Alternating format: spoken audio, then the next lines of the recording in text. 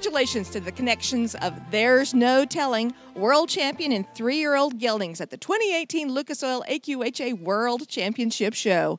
I'm Larry Jo Starkey with the American Quarter Horse Journal, your first stop for AQHA industry news, and I'm here today with AQHA professional horseman Tim Finkenbinder, who led the horse, and Anita Wiescamp, our new owner. Congratulations to both of you. What a wonderful day. Thank you. Yeah, tell me a little bit about this horse.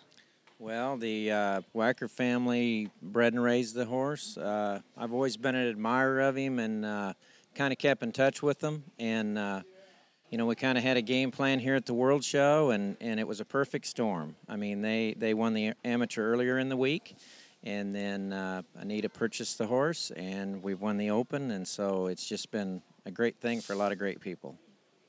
Anita, what did you see in him that you liked? I like everything about the horse. He's structurally correct. He's got some really nice parts to him. There's not any big holes in him. And he gets out there in the pen and pretty much shows himself. That's awesome. What does this win mean today? Oh, World Show's tough. It takes a great horse to win here, and he's a great horse, and nothing feels better in the horse business. I mean, those Gold Globes are hard to get. They're hard to get. Got a lot of work, a lot of perseverance. So, yeah, it's good. Congratulations again, world champions.